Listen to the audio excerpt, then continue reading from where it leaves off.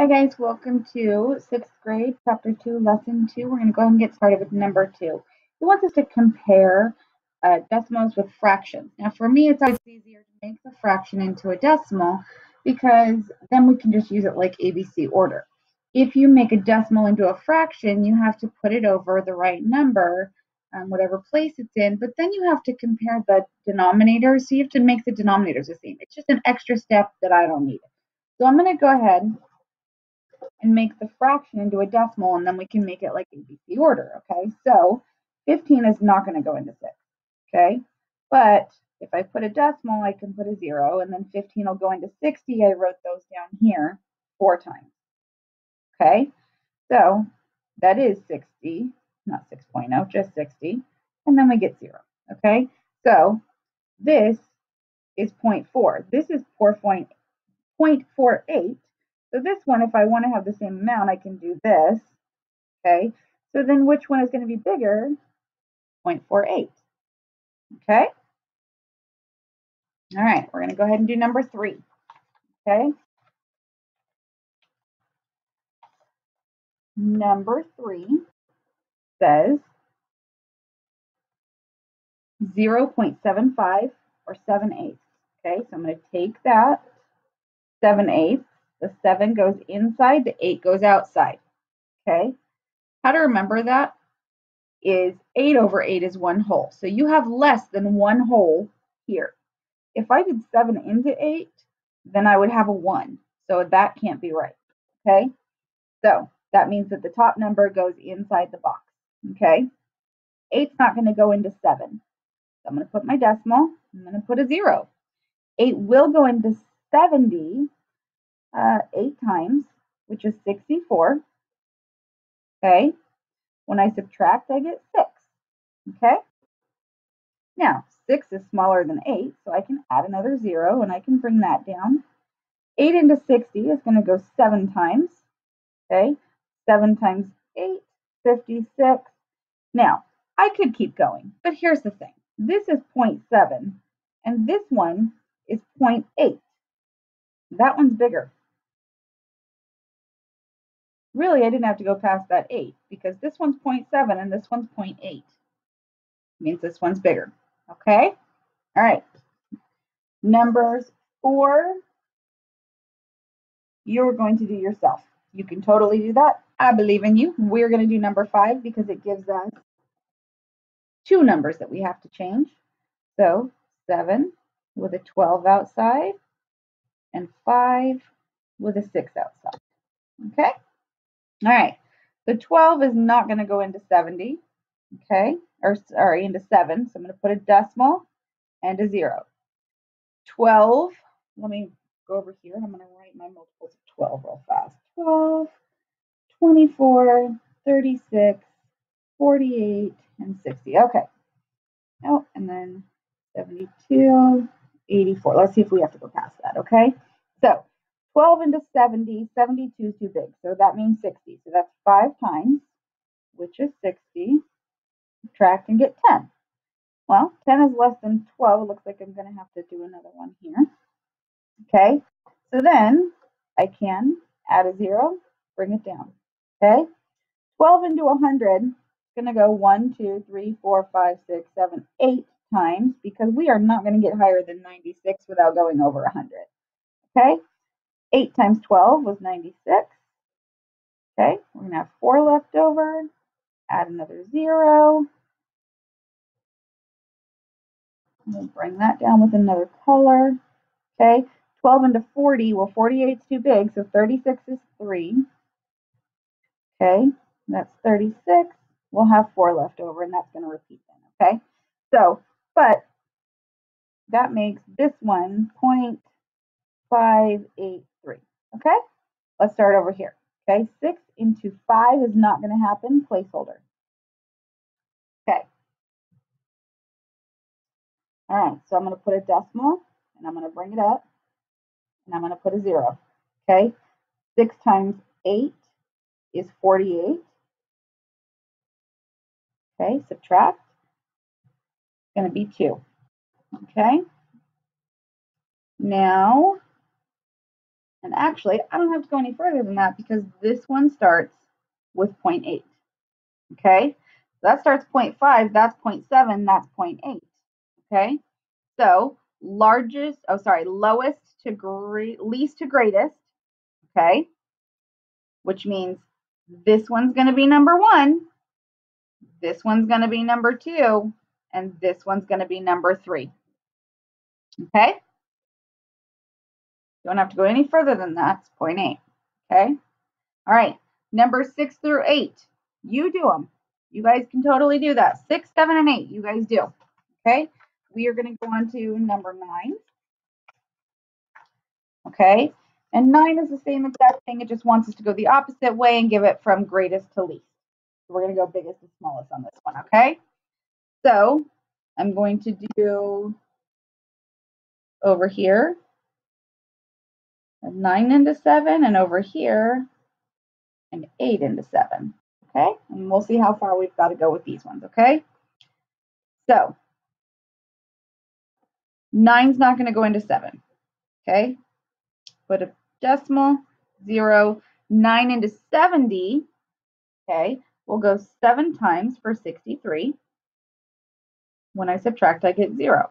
So it's going to be, since I got another 7, just like this one, I'm going to add a 0, bring it down. So this 7 is going to repeat. Okay, so it would mean 7, 7, 7, and it would keep going 7s. Okay, so this one, 0.77. Okay, this one would be 0.70 if we went that far. Okay, now 8 into 7 doesn't happen. Okay, 8 into 70. Okay, 8 times 9 is 72, so 8 times 8 is 64. If I subtract it, I would get 6. Get another 0, bring it down with another color so you can see the step. 8 would go into 60, 7 times for 56, subtract, get 4. And just because it would end it, I'm going to do another one. I like to end it. Okay. Okay. So this one would be 0.875. Okay. So greatest to least. Well, that's going to make this one number 1 because it's 0.8. Okay. Now, these ones, you have 0.70 and 0.77.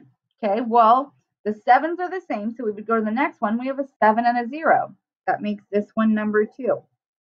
That makes this one, the last one, number 3. Okay? All right. Numbers 10, 11, and 12, you do. It's the same exact thing. You're just putting them in order from greatest to least. Okay? We are going to go down to our word problems and start doing those. Okay? So, number 13 says, one day it snowed 3 3/8 of an inch in Altoona and 3.45 inches in Bethlehem. Which city received less snow that day? Okay, so this one wants to know greatest or smallest, but we need to know which one is less. Well, they both start with 3s, so I'm just going to cross those out and not deal with them. Okay, they both have 3 as the whole number that's out front. So now I just need 3/8 and 0.45. So I am going to put 3 inside the box, 8 outside the box. 8's not going to go into 3. I'm going to put that decimal in and I'm going to add a 0. Okay, so 8 will go into 30 3 times, which is 24. Subtract, and we would get 6. Now, this one is 0.3. I don't have to go any further because that one's 0.4.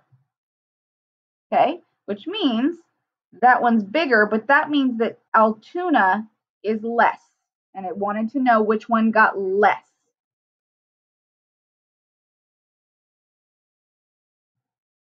Okay? Don't have to go any further. Don't even have to finish the math. Okay? All right. Let's go to number 14. Number 14, okay, says Malia and John each bought 2 pounds of sunflower seeds. Each ate some seeds. Malia has 1 1/3 pounds left, and John has 1 2/5 pounds left. Who ate more sunflower seeds? Okay, so again, they both start with 1. I don't want to deal with that. Okay, so now I'm going to show you a fun little trick. If you have two fractions that are small, so you don't have to do giant ones, for you to see which one is bigger. Okay, so I'm going to go like this, and 3 times 2 is 6. Okay, now I'm going to do it the other way. You see I come drew a butterfly? Okay, 5 times 1 is 5. Okay, so that means that this one is bigger than this one because 6 is bigger than 5. Now it wants to know who ate more. Well, that means the person that has the least left over is the person who ate more. Okay, so that is going to be Malia. My paper is moving on me. No, I spelled it wrong. No H. Sorry about that. Okay. All right. We're going to go on to the back and on the lesson check. You guys are going to do that. You totally can. I believe in you. Okay. So we are going to go down and we're going to start on the spiral review. It is important to know where we came from, what we've already learned. You need to remember that. Okay. Spiral review number 3 says Tyler bought 3 7/16 of a pound of oranges. Write this amount using a decimal. Okay. So I've already written the 3 because that doesn't change. Okay, now in order to write the decimal, we need to put the 7 in the box and the 16 out of the box. Okay, I don't know my multiples of 16 off the top of my head, so I'm going to go ahead and use my calculator just to get the multiples of 16. Okay, so I know that we have 16, 32, 48, and then I got to start using some math here. 64. That would be 80. Okay, let's start there and see if we have to add any more, okay? So 16 is not going to go into 7. I'm going to add in my decimals, and I'm going to add a 0, okay? 16 will go into 70, looks like 4 times, which will be 64. If I subtract, I get 6, okay? Now, 6 is smaller than 16, so I can add another 0 and bring it down. 6 will go into 60. Looks like 64 is too big, so we're going to have to add it up to 48, which is 3 times. We will have 12 left over. Okay, 16, 12 is smaller. We can go ahead and add another 0 and bring it down, and it looks like we're going to have to add some more 16. So 16 times 6 is 96, and 16 times 7 is 112. Goodness, they're making us work for this one, huh? And then 16 times 8 is 128.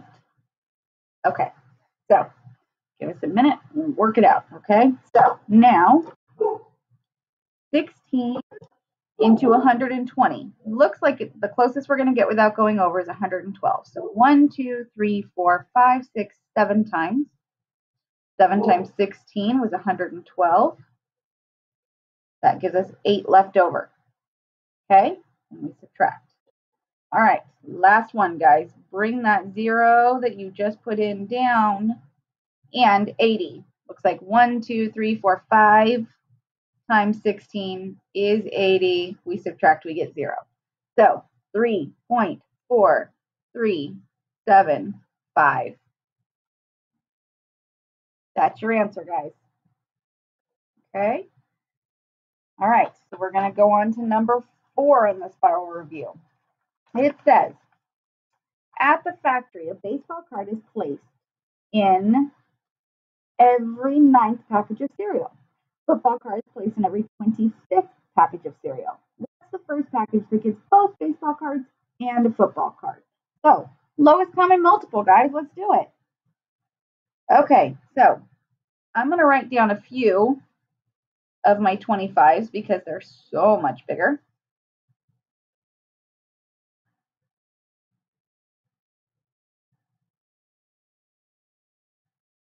$175 and $200. Let's see. Okay. I know that 90 doesn't go into 50. I know that it doesn't go into 75. I know it doesn't go into 100 evenly.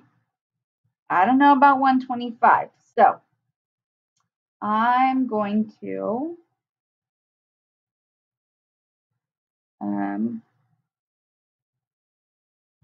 but I know that all of my multiples of 9, they add up to 9.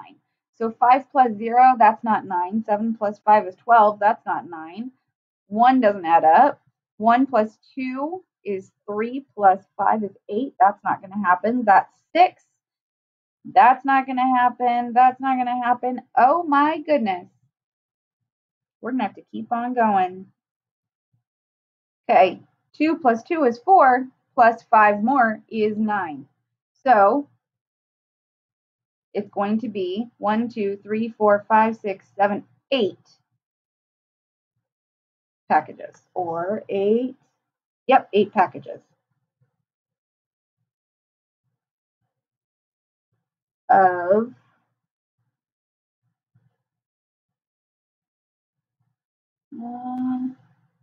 football. Okay, all right. And there we go. Okay, all right. Number 5 says $15.30 is divided among 15 students. How much does each student receive? So 15 is not going to go into 1, but it will go into the 15 ones. That's 15. Subtract. I get 0. I'm going to bring down my 3. Okay. 15 is not going to go into 3, so I have to put a 0 in. Okay.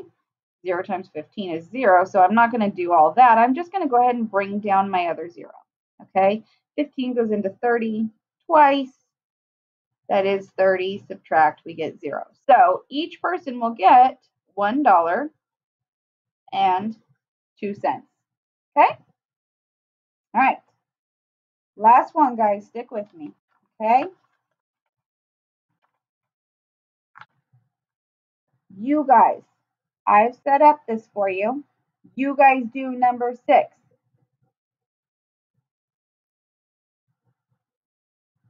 You can do it.